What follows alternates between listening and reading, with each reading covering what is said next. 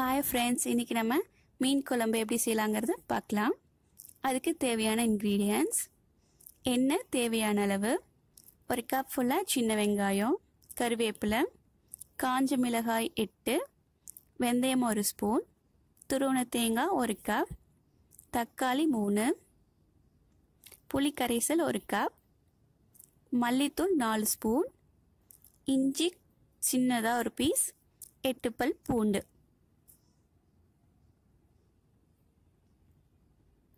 உப்பு 1 ஸ்பூன், மஞ்சள் தூள் 1 ஸ்பூன்.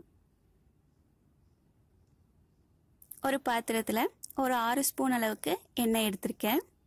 இதில் வந்துட்டு எண்ணெயும் வெந்தயத்தை மட்டும் தான் நம்ம டைரெக்டாக எடுத்துக்குவோம். மற்ற எல்லாத்தையுமே வந்துட்டு நான் அரைச்சி பேஸ்ட்டாக தான் யூஸ் பண்ண போகிறேன்.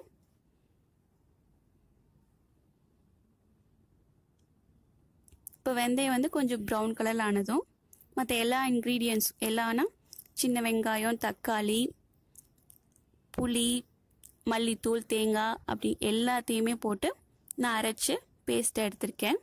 அதை வந்து அப்படியே ஆட் பண்ண போகிறேன். அதை ஃபுல்லாக ஆட் பண்ணிவிட்டு ஒரு 2 கப் அளவுக்கு தண்ணி ஆட் பண்ணிவிட்டு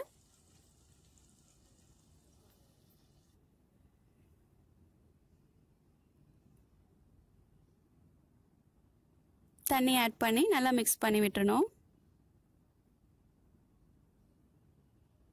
இப்போ வந்து நம்ம எல்லாமே பச்சையாக தான் ஆட் பண்ணியிருக்கோம், பச்சையாக அரைச்சி ஆட் பண்ணியிருக்கோம். ஸோ அது வந்து நல்லா குக் ஆகிட்டு அந்த ஸ்மெல் போகிற வரைக்கும் ஒரு 15 நிமிஷம் நல்லா குக் ஆகணும்.